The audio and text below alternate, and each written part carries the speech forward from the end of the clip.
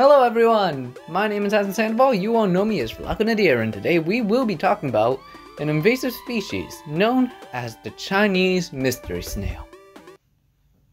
What's so mysterious about it though? Anyway, let's get on with the video. Now, if you're a regular of the channel, you're probably wondering, Flaco, this isn't a comic dub. I am not baby. Yeah, you're right. This is homework. Also, it's due today, so I gotta get it done. However, the rest of you who are watching this must be asking yourself, what the heck is a Chinese mystery snail? Well, let me tell you. The Chinese mystery snail, also known as the black snail or trapdoor snail, is a big freshwater snail with gills and an operculum that belongs to the Viviparidae family of aquatic gastropod mollusks.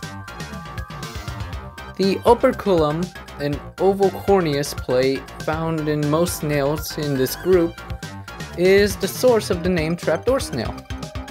It covers the opening of the shell when the soft parts of the snail are fully retracted, offering some protection against drying out or predation.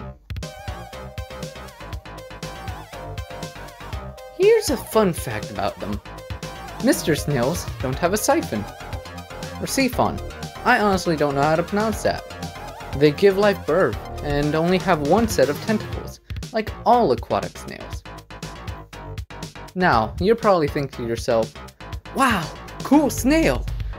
Didn't you say it was invasive though? That I did, viewer number 69. It is an invasive species. You see, the species is from East Asia, from the tropics of Indochina and northern China. Southeast Asia to Japan and eastern Russia are the native regions. This species can be found all over China, notably the Chinese Loess Plateau. However, in the late 1800s, this species was sold in Chinese food markets in San Francisco. It was collected in Boston in 1914. Between 1931 and 1942, it was most likely thrown out into the Niagara River from an aquarium. As a result, it has become a very problematic species in several regions. Now, we all know invasive species are bad. They're harmful to the environments they go into, they disturb natural communities and ecological processes, and are hazardous to our natural resources. They can also outcompete native species for food and habitat, leading to extinction in some cases. This is no different with these snails, obviously. Water intake pipes can be clogged with Chinese mystery snails. They may also infect fish and other wildlife with diseases and parasites. They compete for food with local snails and disrupt aquatic food webs. The best example can be found in Minnesota. This invasive species harms Minnesota's recreational, economic, and ecological resources, causing people and visitors to change how they utilize and enjoy the state's water. They have the potential to perish in vast numbers, polluting beaches and shoreland. It's capable of transmitting human intestinal flukes, but there have been no cases in the US, only in Asia. It also carries trematode parasites, which are present in native mussels, which are not good. The damage caused by these little buggers can be reduced in several ways. Removing all of the aquatic vegetation and invasive species from the body of water. Remove all drain plugs and keep them out of shipment to drain any water. Unwanted bait should be discarded into the trash.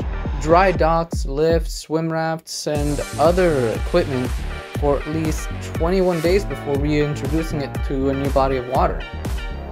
Despite this though, for the present being, there are no effective methods of population control for Chinese mystery snails, at least in natural bodies of water. Here's another not so fun fact about our invasive species buddies over here.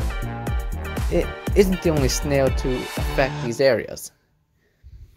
There's also the banded mystery snails, faucet snails, and New Zealand mud snails. And they're just as bad, but we're not going to get into them. Maybe in a future video, I don't know. Back to the main stuff. Now, you probably expect the government to help with this, right? But the truth is, they're no closer to getting this cleared up than we are. As I stated earlier, there's no real effective population control method. However, there are currently guidelines, and they made it illegal to dump these snails, so that's helping one way. That way the problem doesn't worsen. But we still have to figure out a permanent solution to this. The best way for someone like you or me to help with this problem is to do any of the methods I talked about earlier. Other than that, there's sadly not much you or I could do. Now, that's all we have for today. I hope I see you all in the next video. Big Bro Witty 6 coming soon. Okay, bye. Toodles!